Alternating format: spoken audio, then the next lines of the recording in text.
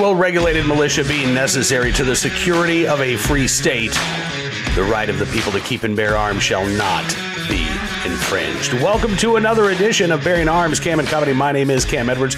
I'm glad you're with us today. The Florida legislative session getting underway, and permitless carry, maybe constitutional carry, we'll see if the bill gets amended to include open carry, is expected to be one of the first bills up for consideration in the House. They've already pre-gamed through committee this House legislation. The Senate, I believe, is holding a hearing this week on their version of permitless carry. We're got to get you covered at Bearing Arms throughout the week on all of these developments, not only in Florida, by the way, but in Nebraska, where the debate over permitless carry, actually true constitutional carry, because open carry is allowed in Nebraska, that has already passed first reading. Democrats are trying to filibuster this. They are trying to delay not just the constitutional carry bill in Nebraska, but basically every piece of legislation that Republicans are putting forward. So it could be some time before the constitutional carry legislation in Nebraska clears the unicameral legislature, but I think we're still on track to see that happen. Democrats might be able to delay this, but I don't think that they're going to be able to block this measure completely. So we're looking at the potential for permitless or constitutional carry to be approved in Florida, Nebraska, possibly South Carolina as well. State House has cleared their constitutional carry bill. It is awaiting action on the Senate. And we did just have constitutional carry introduced in Louisiana as well. I think the odds are probably a little longer there. The last time constitutional carry passed out of the Louisiana legislature, Governor John Bel Edwards vetoed that bill. And then during the veto override session, there were a couple of defectors, both Democrats and Republicans, by the way, who had previously supported that measure, who, for whatever reason, changed their mind. Yeah, a couple of them no longer in the legislature. A couple of them have very cushy political appointments since that vote was taken. Purely a coincidence, I'm sure. Anyway, we're not going to be talking specifically about constitutional carry today, but we are going to be talking a little bit about what's going on in Florida. Because not long ago, Diana Muller of the DC Project reached out to me and said, "You've got to see this testimony." And she sent me a little clip of a 14-year-old, Mae Toppino, testifying before a committee in Florida about a number of, I think this was about the Senate bill, which includes some school safety measures. And I got to tell you, I was really impressed by what Mae had to say. Not only the poise demonstrated, but the real common sense coming out of Mae's mouth.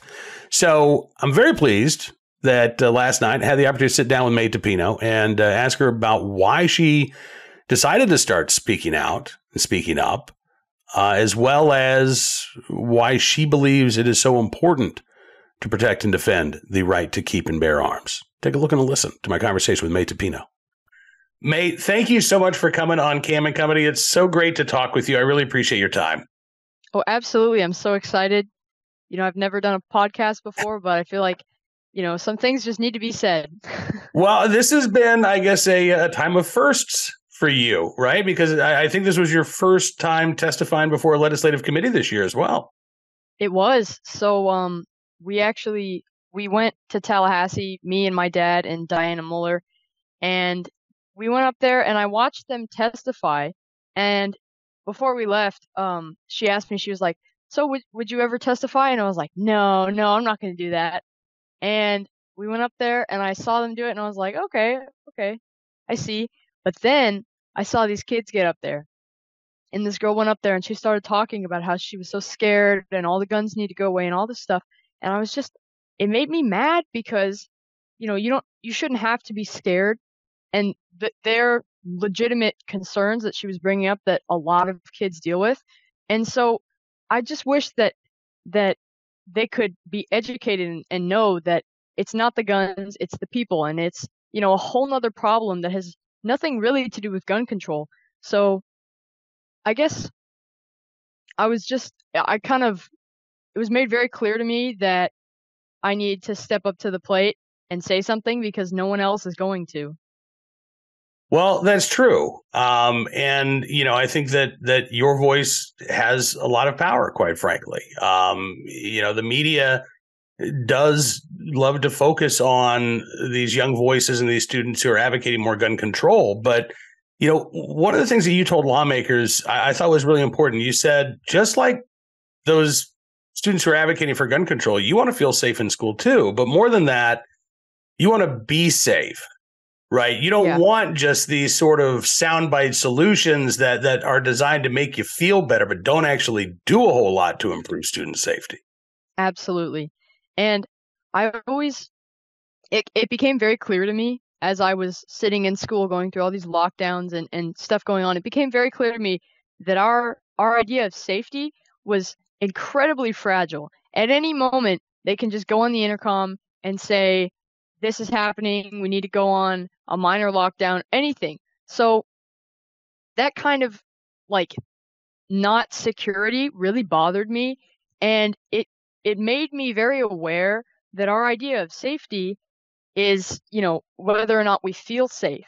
And well, we can kind of control that, but what we should be controlling is whether or not we are actually safe. So what we're hearing is translates to what we feel off of that, right?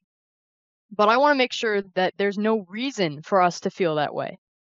So if there's no reason, then we don't have to worry no matter what, no school shootings should be happening. This is all to a certain degree preventative. But not through banning guns. No. I mean, So, I don't think that. well, let me ask you, why not, May? When you hear people say, listen, the common sense reasonable solution is to ban these battlefield weapons of war. If we just ban the AR-15s and every other so-called assault weapon, and maybe throw in semi-automatic, all semi-automatic firearms too, but we could solve this problem if we just had the right amount of gun control laws on the books. Why doesn't that resonate with you? So, I've been around guns a lot, so I understand how they work and all that stuff. So that's just like one thing. But there's a couple reasons why gun control won't stop school shootings, in my opinion at least. And the first one is that if someone wants to hurt themselves or hurt somebody else, they're going to find a way to do it. People say, "Oh, all these gun violence kills this many people." Well, a large amount of that is from suicides, and oh, stop that, right? So this is just an example. Well, if someone is dead set on killing themselves, whether or not they have a gun, if they're going to do it, they're going to do it with something else. So if someone is going to commit an act of violence, if someone is going to want to take somebody else's life or their own, whether or not they have a gun, they're going to find another way to do that. And we've seen that through drugs in schools and knives and all of this stuff. So there are more ways than one to do something bad, and people are going to find that out. Listen, that's a really good point. And frankly, the type of violence that you talk about, the random fights in the hall, or maybe somebody pulls a knife. I mean, obviously, those incidents are much more common, right, than those rare circumstances where an individual decides, I'm going to try to take out as many of my fellow students as I can. Thankfully, those are pretty rare incidents. But one of the debates that we're having right now, and it has really not as much to do with the Second Amendment, but there's even a debate over whether school resource officers are appropriate, whether it's a bad thing to have, police officers in school, because that might lead to more students getting arrested and more students going to prison. That's ridiculous. I was going to say, I mean, That's do you find a lot of this debate over student safety to be kind of out there in la la land and not really relatable to reality, the reality the students are living? absolutely. I think we need to look less towards fear and, just we need to look for the solution, the actual solution, how things are really going to play out in real life, and start by it's not an easy fix. You talk about gun control and saying that if we just take away all the guns, instantly everyone's going to be safe is kind of a lazy way of thinking about a solution for violence, because it just shows that you know you're you're not thinking about everything else. You're only thinking about the guns and the violence, right? So then by that logic, they're entirely connected and there's nothing else involved. But, you know, um I do think a lot of this extra stuff, this, talk about gun control and all this stuff, it's not really the solution. You know, we have a mental health problem, we have drug problem, we have families, falling apart left and right. And not to open a can of worms, but all of those things need to be improved as a culture and as a society for these problems to start happening less and less and hopefully eventually go away. But to just point at the weapon they use and say that's a problem, we need to get rid of that, makes no sense. So let me ask you, there have been a couple of polls that have come out recently showing declining support for a ban on so-called assault weapons. And the last one, I think, was by an outfit called Quinnipiac. And actually, the age group that was the least supportive of a gun ban they didn't poll people under the age of 18, but 18 to 24-year-olds were the least likely to say, yes, let's go ahead and ban these guns. I think that would make a difference. The gun control lobby has spent a lot of time and energy and money investing in developing the next generation of gun control activists. When you talk to, granted, and I understand, your peer group may be more comfortable with firearms, so maybe that, biases the people that you're talking to. But does it surprise you that this poll found, I think it was 47% of 18 to 24-year-olds said, oh yeah, let's ban guns. Does that surprise you that that number is that low? And is the media, are people like me missing out on what conversations are actually taking place among people your age when it comes to gun control? So to clarify, you're asking if so the poll you referenced says that more young people are against the ban on assault weapons. Is that what you're saying? Yeah. Okay. That does surprise me. From what I've seen going to the state capitol and all that, there were far more kids that I saw and that I met that would have gone against that. So I'm actually surprised by that, but I think that's great, Well, I obviously I do too, and I'm a little surprised by that too. But I wonder if, I don't know. It may be that there are a lot of people in that age group who aren't going to go and testify against a bill, but they don't think it's going to do much either, right?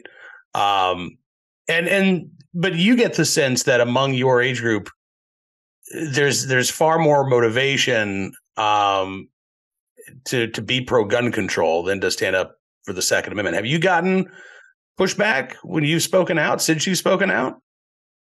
I haven't gotten pushback, but I have gotten a surprising amount of support, really. Someone even called my parents and said something about me doing a good job on the news, and it kind of freaked me out. But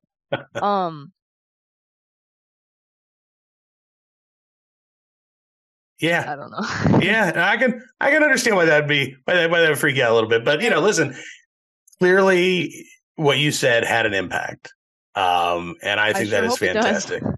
So, do you think you'll, as freaked out as it was to have a stranger contact your parents and say, "Hey, wow, Mae did a great job"? Do you think you'll keep speaking out? Do you think you'll keep, being a more vocal advocate for the Second Amendment? I initially couldn't see myself doing that, but with a little push from Diana Muller, my unofficial aunt, as I would call her. She's really good about giving those pushes, by the way, isn't she? Yeah, I know. Just keep the DC project. But with a good push from her, it kind of launched me into this thing that's just spiraled, and I wasn't planning on it, but I could see myself testifying again and doing a little bit of advocacy, but I don't really want to get on social media or anything like that. I'm just a kid, so I don't want to be out there too much. But my perspective is important, and I realized that the first time I went to Tallahassee, and I was like, whoa, there's nobody else speaking out. There's no one in my situation, at least, speaking out. And that kind of freaked me out. So I was like, whoa, the world needs this, whether it's from me or not, but somebody needs to do this. Absolutely. And again, you did a fantastic job speaking out. As somebody who is not really on social media, I firmly support your decision to stay off. It is a cesspool. It is garbage, and you're much better off without it. But having said that, I'm glad that you are going to use your voice appropriately whenever you can. And May, I hope that involves coming back on Cam and Company. I'd love to have you back on the show at some point. Absolutely. Sounds awesome. Well, listen, thank you again for spending some time with me. And thank you for what you've done in the past and what you're going to be doing in the future. I really appreciate you using your voice and look forward to continuing this conversation again. Awesome. Again, I appreciate May join me on the program, and I'm looking forward to having her back, maybe getting her dad, Philip, involved as well in the next interview. But again, I'm really I'm glad that May was able to join us, but I got to tell you, I'm even more appreciative of the fact that May is using her voice in such a valuable way. Because, as I said, the polling indicates that gun control is actually least popular among younger Americans. And you'd never get that idea based on the media. So we do need voices like May out there. And I'm glad to see her using her voice. All right, let's turn our attention to today's armed citizen story, our good deed of the day, and our recidivist report.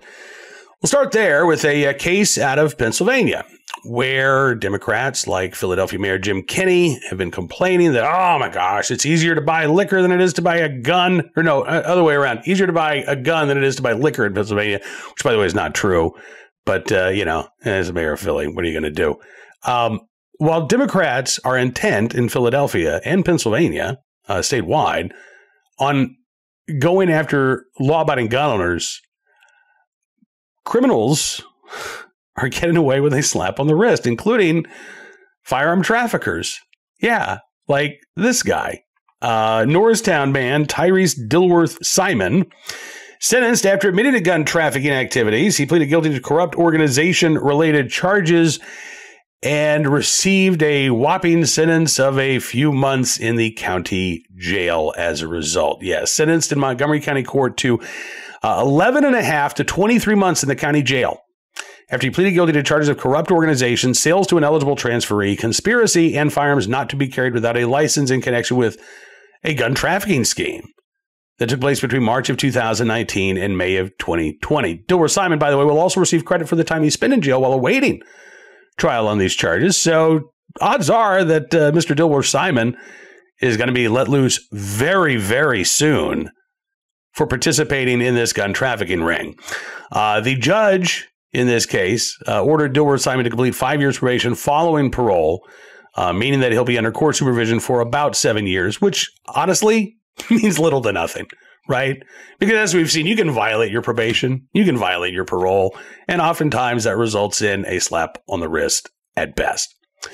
As the Montgomery Reporter reports, Dilworth Simon was among 6 men charged in May of 2020 in connection with this gun trafficking organization, which was uncovered as county and Norristown detectives investigated firearms violations in April of that year, using various investigative techniques, including reviewing social media posts. Some of those social media posts depicted some of the defendants brandishing firearms to basically let others know, hey, we've got these guns available for sale. Detectives wrote in a criminal complaint, the investigation culminated with numerous search and seizure warrants where police uncovered a criminal organization responsible for the illegal purchase and transfer of multiple handguns in Montgomery County, Pennsylvania.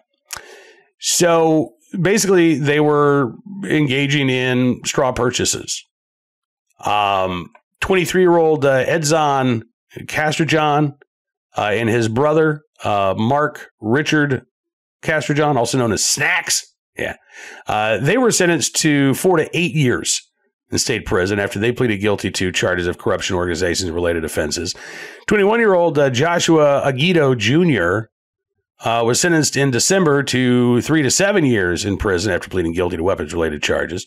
Now, Guido's also serving a life term for first-degree murder in connection with a 2021 shootout, so he's not getting out of prison anytime soon.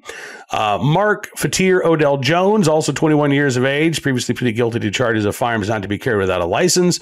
As part of a plea agreement, he was sentenced to 11 and a half to 23 months in the county jail, followed by 3 years of probation.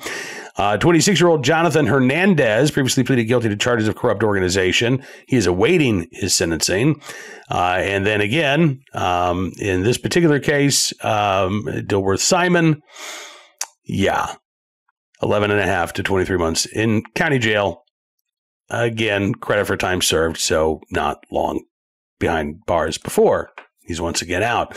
Now, if these cases had been referred to the federal judiciary. It is possible, it's not a guarantee, but it's possible that these defendants would have received 5 or more years in federal prison. It sounds like, at best, one of these defendants has the possibility of spending at least 5 years behind bars for gun trafficking, right? And again, these laws are already on the books. We don't need to pass new legislation. This is already a crime. And these are the individuals, not legal gun owners, but it's guys like Dover Simon and his compatriots who are helping to illegally arm violent criminals in places like Montgomery County and Philadelphia. And yet when they're caught, what happens? Again, plea bargains get dangled in front of them. They take the plea deal. They get a slap on the wrist, and they're sent on their way. When we talk about enforcing the laws that are already on the books, this is what we're talking about. And it's not happening. Not in Montgomery County, not in most jurisdictions around the country. Today's armed citizen story from Carroll County, Virginia, which is a couple hours southwest of where I live in the Farmville area. Beautiful part of the state, by the way. It's kind of where the Piedmont meets the Blue Ridge Appalachian Mountains. Galax, Virginia is not far away. It's Hillsville, Virginia. Some great chili dogs. They've got this huge swap meet every year. And apparently they occasionally have problems with naked women trying to break into homes there. Yeah. The sheriff in Carroll County says a naked woman was shot after attacking a homeowner with a frying pan. Thankfully, both the homeowner and the suspect in this case are going to be okay. But this was kind of a weird and scary situation. It happened on February 26th in the small town of Austinville. Investigators say the homeowner heard a noise coming from the back of his home. And when he checked it out, there's this strange woman. He'd never seen her before, butt-ass naked, coming through his door. And then she began hitting the homeowner with a cast iron frying pan. Those things are heavy. Never actually been hit with one, but I can imagine it would hurt. Homeowner was able to get the woman out of the house, lock the door. And I guess, at that point he thought, okay, well, that was strange. Maybe he had picked up the phone to call police at that point, but the woman went back to the home, this time around to the back porch, and began turning off the electrical breakers on the outside of the house, banging on the kitchen window while yelling at the homeowner to get out of her house and threatening to kill him. Moments later, the homeowner grabbed his gun and shot the woman in the lower leg area. Authorities identified the suspect as 35-year-old Paula Michelle Locklear. She is now out of the hospital. She has been charged with felony breaking and entering, assault and battery, as well as damaging property. Authorities say the homeowner will not be charged as he was acting in self-defense. So I'm not sure what led to that encounter, but I hope that Ms. Locklear gets the help that she needs, either in custody or maybe in treatment somewhere. Finally, our good deed of the day, in the right place, at the right time, willing and able to do the right thing, with a hovercraft. That's right. In Alabama, a good Samaritan helping law enforcement rescue a couple of canoers with the help of his badass hovercraft. Hovercrafts make everything better, don't they? This from Bibb County, Alabama. On Saturday morning, 2 people were on their canoe out in the Cahaba River when they tipped over. And the river was running pretty high at the moment. So this was not a, peaceful, bucolic, bubbling stream at that point. Misha Creel, who is a volunteer firefighter with the West Blockton Fire and Rescue, says with all the rain and the storms we've had recently, the river will flood. It'll rise, and it was up a little higher than it was supposed to be and moving a lot swifter. They got in a current over the rock shelf, and it caused the canoe to flip over. There were a number of law enforcement agencies in the area that responded, including the West Blockton Fire and Rescue Department. But so too did a guy named Rick LaCroix. He is a former game warden. He is a current hovercraft owner. And as Mr. Creel says, he's a great guy to have around in Bibb County. She said the water was too rough on the boat that was out there. So they called him in, and he was actually able to get to where those canoers were. LaCroix said, even when the river's down like this, it can get you if you're not careful. Really doesn't care what your social status is. If you mess up, it may get you. LaCroix says he works with area law enforcement whenever he can. He says it feels it's his duty to come whenever he's called. He says, I think the Lord has given me a skill, and he expects me to use it. Well, the Lord may have blessed Rick LaCroix with the skill, but he's the one that got the hovercraft. And again, in the right place at the right time, willing and able to do the right thing to save those 2 canoers. Rick LaCroix, we thank you. And all of the emergency crews out there in Bibb County for your very, very good deeds. All right, that is going to do it for this edition of Bearing Arms Cam and Company. I want to thank you, as always, for being a part of today's program, and I'm looking forward to being back with you tomorrow as well. Make sure you check out BearingArms.com throughout the day. We've got you covered on all of the Second Amendment news and information from all across the nation. And I would also encourage you to become a VIP member. Not only will you get exclusive content, news stories, analysis you won't find anywhere else, but you'll get that warm, fuzzy feeling of knowing that you're supporting the independent pro-Second Amendment journalism that we do at Bearing Arms. And if you become a VIP Gold member, not only will you get access to that exclusive content at Bearing Arms, but across the Town Hall Media family of websites. And you can take part in our VIP Gold live chat with Hot Air's Ed Morrissey and myself, as well as other great live chats. Ed and I's live chat coming up on Wednesday. If you become a VIP Gold member today, you can take part tomorrow, 1:30 Eastern. Hopefully we'll see you there. In the meantime, have a great rest of your Tuesday. We'll see you back here tomorrow with another edition of Bearing Arms Cam and Company. Until then, be well, be safe, and be free.